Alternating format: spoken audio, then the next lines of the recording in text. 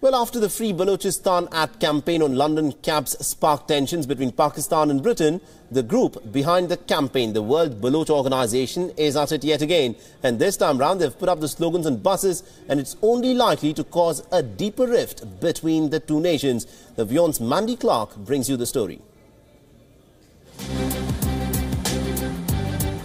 More than 100 buses have been driving around London with Free Balochistan plastered to their side.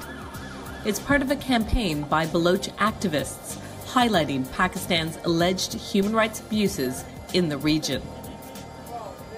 Pakistan has, for years, for decades, successfully obfuscated their crimes in Balochistan, and they've succeeded to a great extent in hiding the truth about Balochistan.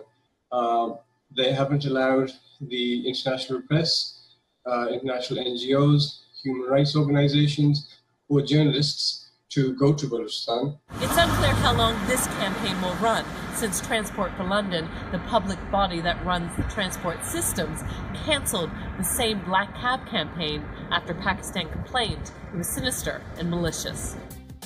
The buses carry messages including Save the Baloch People and Stop Enforced Disappearances. Mangal says he expects that Pakistan will demand to pull this campaign as well.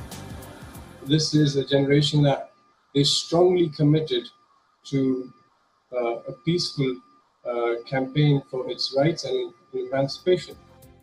Even if Pakistan successfully stops the bus campaign, Mangal insists that their voices will not be silenced, and the World Baloch Organization will continue to peacefully and respectfully speak out against human rights violations. Pakistan has called previous campaigns disrespectful and a direct attack on its sovereignty. Mandy Clark, WION, London.